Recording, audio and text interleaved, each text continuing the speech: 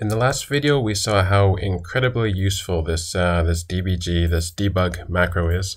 It takes what the expression you give it and says, okay, this is what you did to make it, and this is the result, and that is really useful. However, there's one, you can't use it inside of an iterator, and I'll just show you. Well, we had this. Let's new vec equals vec.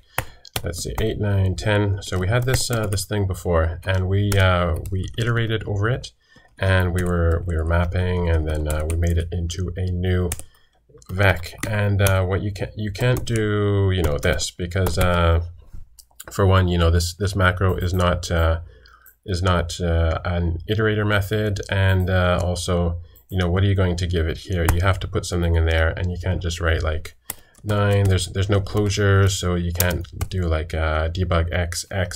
So that is not going to work either. So for this, the way you take a look at what's going on in your iterators is you use this method called inspect, and inspect is here it is. So it just it takes the thing that you give it, and you have a closure, and you do whatever you want, and then it just passes it on unchanged. So it looks exactly like kind of like this, except for you'll be printing or doing whatever, and it's not going to change anything. So you just slip it in wherever you want. You can slip it in there, or you can map. You can slip it in again. So let's see, where is that example? There it is. So we will. It's the same example, except this time we are going to slip in some inspect. So we have this double vec equals new vec dot iter. So here comes the first inspect. So we just made into an iterator. Let's call it first item, and let's just actually let's just do a print line for now. So we'll say the item is something, and then let's see, first item.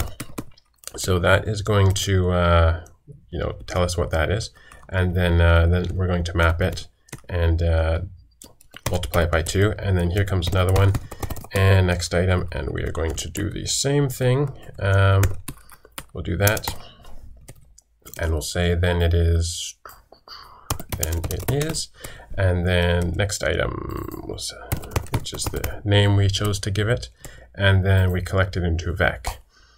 And then you'll see,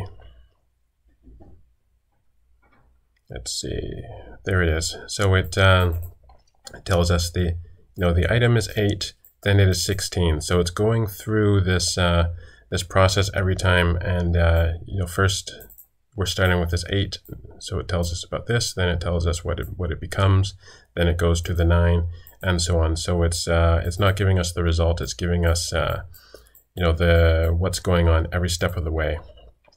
And of course, because we have a closure, we can do a lot of more complicated stuff. So you can put in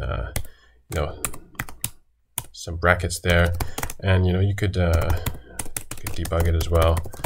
Let's do that.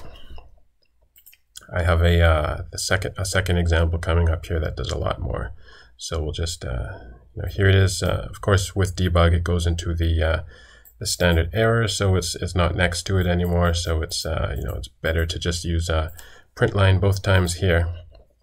So let's do this again, except let's get a lot more information. So we'll take that double vec again, new vec, and this time this is the same, but then we are going to do some complex inspection, and we are going to say first item, and then what are we going to do?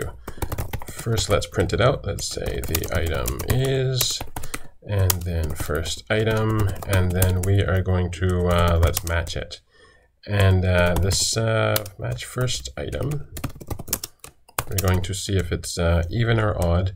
And by the way, this is going to give us a reference of a reference.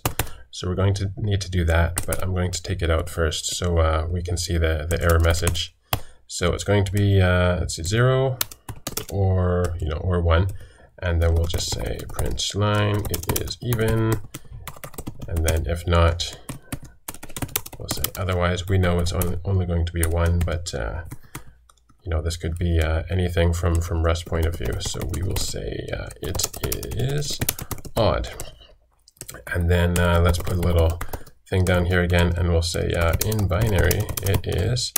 And then we will remember binary. You have these instead of that debug printing, you have that. You remember B is binary. This is octal hex. There's a pointer if you have a reference, but we will choose B for binary and first item and do that. And then finally we will map, and then we're going to x times 2, and then we will collect into the vec of i32s like that. And so you can see you can inspect is also really useful. Yeah, here's the message I told you about. So you can dereference. It's saying we should dereference this, and because there are 2 of them, we're going to dereference it twice. So this is going to work now. And there you can see it goes through every item. It is even. Then it says, hey, by the way, in binary, it's this. It's odd, even, odd, and then it it does that for every step of the way. So inspect is also your new best friend. So if you have debug and inspect, that can tell you a lot about what's going on with your code, and you don't have to do weird things like declaring variables and or like cutting your code short and doing it over multiple lines. You can just tie it all together really neatly and just slip inspect in there, and you can see what's going on.